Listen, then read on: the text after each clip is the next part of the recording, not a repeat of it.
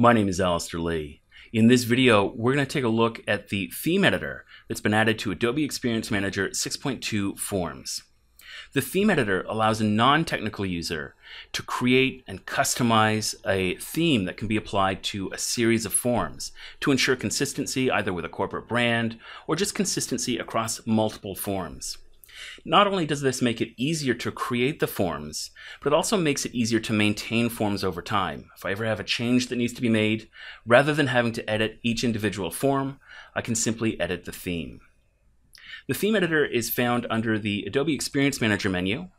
I'm going to select Forms and then the Themes icon.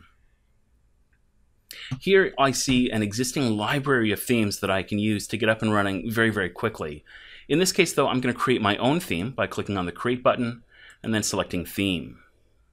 I'll give my theme a name. In this case, we're going to create something that we'll use for external surveys. So I'll call it my External Survey Theme. AEM automatically provides a name based on my title. I can give it a description.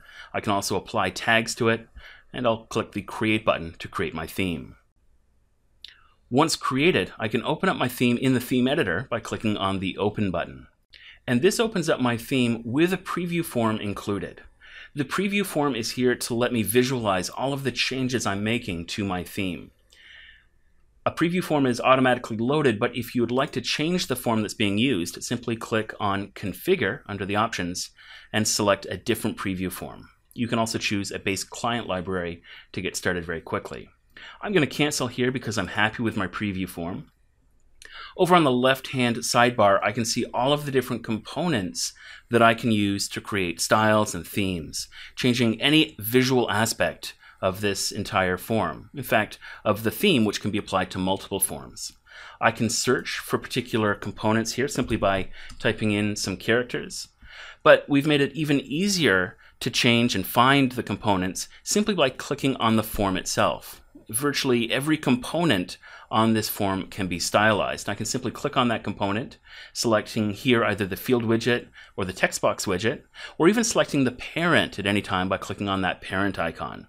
And I can do this for every component on the form, whether it's a field that I want to change the text properties, the font properties for, or whether it's something like a help icon. I can simply click that icon, select the widget itself, and then use these properties over here in the theme editor to change the look and the feel. For example, if we do want to change the help icon, I can go and twirl open the background property of the help icon. Let's change the background color from a blue to a green. We'll make that a darker green.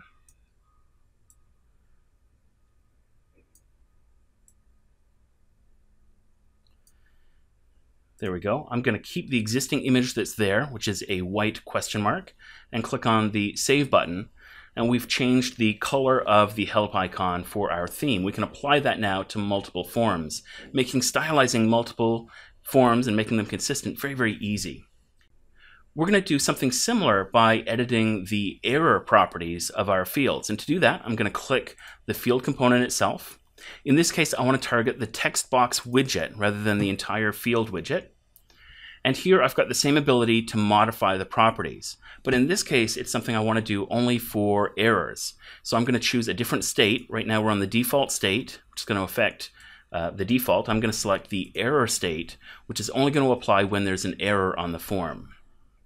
Here I'm going to choose a different background color for the error state.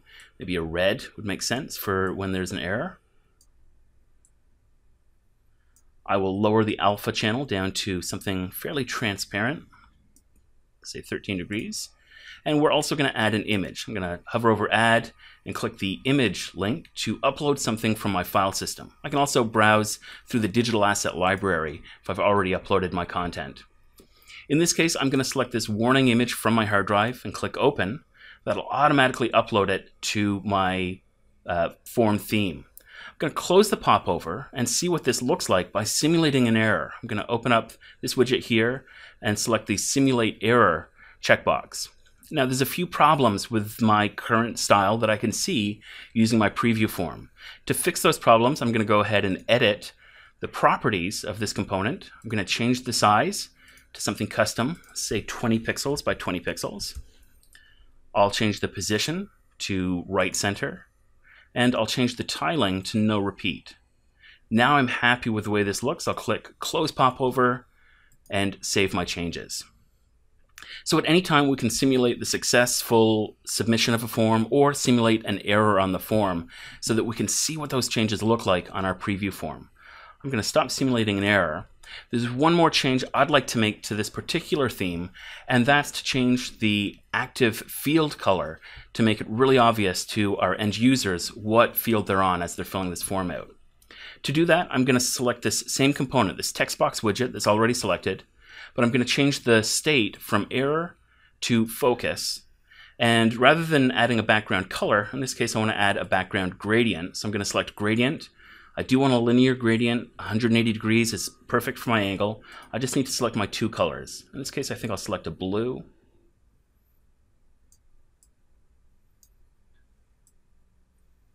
By adjusting my RGB values, let's lower the transparency on that significantly.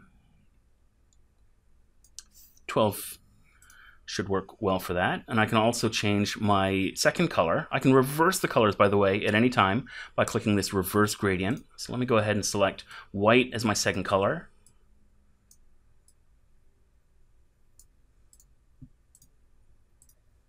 And then I'll once again reverse the gradient so that we've got blue at the top, white at the bottom.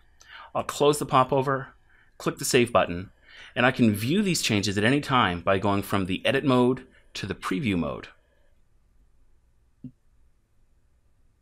That will open up my theme in the preview mode where I can go ahead and start filling it out. And you can see here we've got a brand new gradient for my active or focused field. We've got our brand new help button, and we've got a brand new error display if we submit this with errors. I'm going to click back on the Edit button to return to my theme editor. For now, I've made all of the changes I'd like to make, and those are actually reflected in the CSS that gets automatically generated. If you'd ever like to see that CSS, you can click on the Theme Options button and click View Theme CSS. And that will open a pop-up box with all of the CSS that's automatically generated from this new theme editor. I'm going to click Close. I'll close my tab because this is automatically saved, and I'll go ahead and publish this particular theme. Now that I've created my theme, it's very easy to apply that theme to multiple forms. And by doing that, I'm making it easier to make changes in the future. If I've got additional changes I'd like to make to the theme, rather than going and editing those individual forms, I can simply edit the theme itself. Let's take a look at that. I'm going to click Adobe Experience Manager. Once again, I'll click Forms. This time I'll select Forms and Documents. I've got a folder of forms that I'll open. And we have a survey form. I would like to use this externally, so I'm going to go and edit this survey form and open it up in my Forms editor.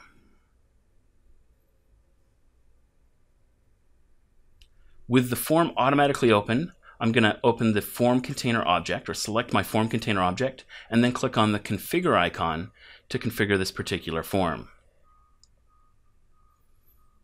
And in the panel here, one of the properties I can adjust is the adaptive form template. I'm going to choose the brand new external survey form theme that we just created and click Save. And that will apply my brand new theme to this form. That's how easy it is to create themes and apply them to a series of forms to ensure consistency across all of your forms and across your organization. Thanks for your time.